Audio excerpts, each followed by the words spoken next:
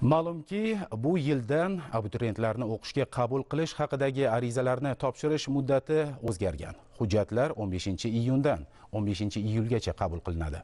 Shuningdek, bu yil test sinovlari kunduzgi maxsus sirtqi va kechki ta'lim shakli uchun 1-avgustdan 15-avgustgacha bo'lgan muddatda kuniga 2 smenada o'tkaziladi. Ayni kunlarda mamlakatimiz oliy o'quv yurtlarida abituriyentlardan hujjat qabul qilish jarayonlari boshlanib, test sinovlarini har tomonlama puxta o'tkazishga qizg'in tayyorgarlik ko'rilmoqda. Muxbirimiz Toshkent to'qimachilik va yengil sanoat instituti misolida mavzuni davom ettiradi.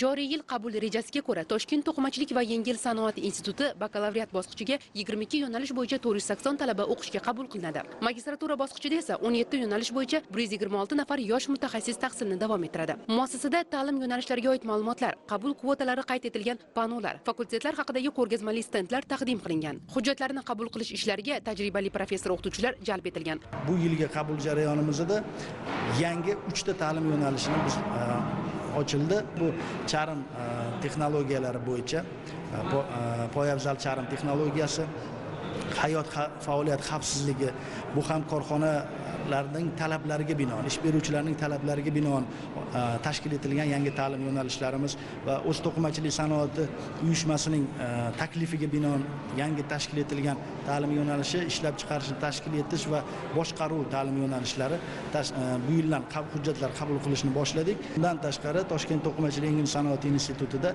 10-iyundan 31-iyulgacha 7 ta ta'lim yo'nalishi bo'yicha sirtqi ta'lim ochildi. Kuni kechadan boshlab hujjatlar qabul qilishni boshladik. Institutning yengil sanoat texnologiyasi va dizayni fakultetida bugungi kunda yengil sanoat buyumlari konstruksiyasini ishlash texnologiyasi, dizayn, charim va mo'yna buyumlari texnologiyasi konstruksiyasini ishlash kabi 9 ta yo'nalishda bakalavr va magistr mutaxassislarini tayyorlab kelmoqda. Bu yildan boshlab ijodiy imtihonlar yo'lga qo'yilgan va ijod bilan shug'ullanadigan abituriyentlarimizni bo'lajak studentlarimiz faqat ijodiy imtihon tomonidan bilimlarini baholab, hech qanday testlarsiz ijodiy imtihonlar, kasbiy imtihonlar bilan institutga qabul qilish rejalashtirganmiz.